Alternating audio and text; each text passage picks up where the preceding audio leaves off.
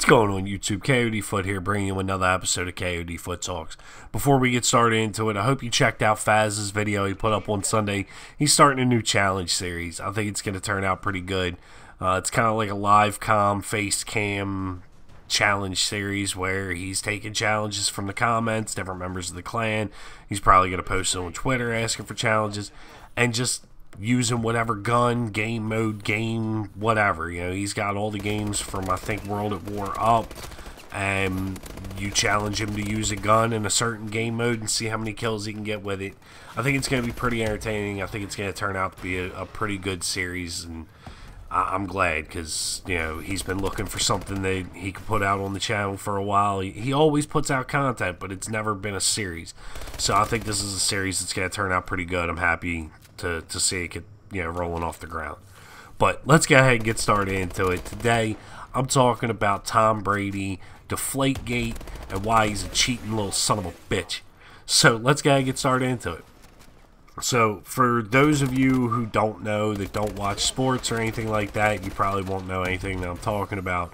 But most of the nation, you know, we are red-blooded Americans and we love football. And Tom Brady and the Patriots have been found guilty of deflating footballs in the 2014 season. Tom Brady has now been suspended for 4 games, which is fucking great. I wish it was longer. I wish he was just suspended from the NFL indefinitely. I wish they fucking fire his ass and tell him he can't play no more because he doesn't know how to play fair, apparently.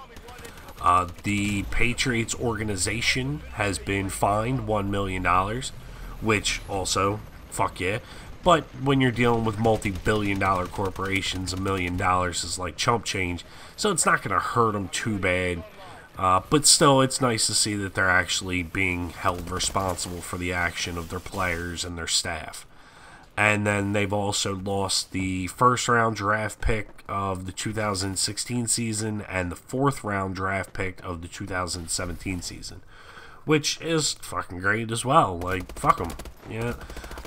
As a Ravens fan, I hate the Patriots. I've hated the Patriots for a long time. And I've always hated Tom Brady. He's a pretty boy, crybaby. He doesn't get his way, and he gets up in a ref's face, and he yells, and he screams, and then he talks his way out of it. And I can't stand that shit. Like, you guys are out there playing football. Why are you crying? Why are you being a little bitch? Like, get the fuck over yourself. You're making millions of dollars to play a sport. To play a fucking sport, you're making millions of dollars. And instead of playing it fair, you feel like you need to take an unfair advantage by, you know, what was it, back in 2007, 2008, something like that. They got caught recording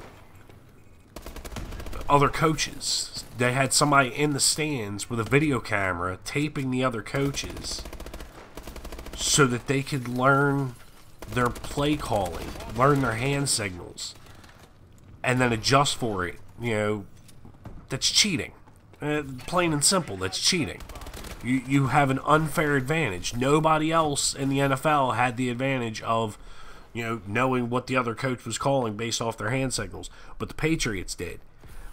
And then now, you know, last year with Deflategate, Tom Brady or somebody, you know, it hasn't been determined 100% that he had something to do with it. But it was determined that he knew about it. That there is no way in hell that he gripped those balls, giggity, and didn't know they were underinflated.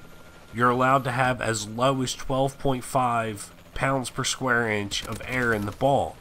And their whole excuse was that the cold air affected it. The cold air, I believe it was at the Colts, yeah, I'm pretty sure it was at Colts Stadium, that the cold air affected it because, you know, if you take say you take a balloon, you blow it up, you take it outside into the cold, and it deflates, right?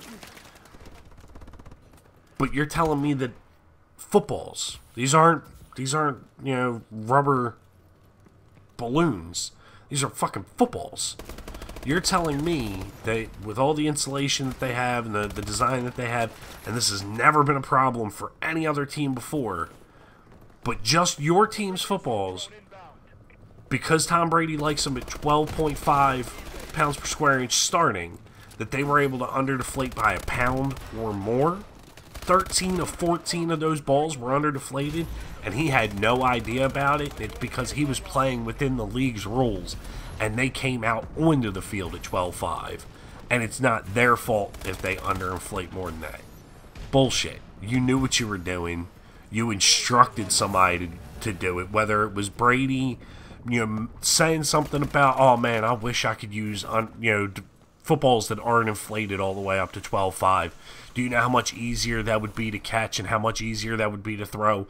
And then Belichick going and running his mouth to the staff and telling them, look, get these balls under deflated. Again, I don't know if Brady told the guys to do it or what. But any way you look at it, it's fucking cheating, and I'm glad that they've been punished. I personally think the punishment should be harsher. I think that if it was any other fucking team, that the punishment would be harsher. I think that if it was any other quarterback, that the punishment would be harsher. But this video is getting ready to wrap up. Leave a like, leave a comment below. Let me know what you think about the whole scandal, about the whole situation. And let me know if you think Tom Brady's a bitch, because I do. Fuck him. But until next time, I'm KoD Foot. Later.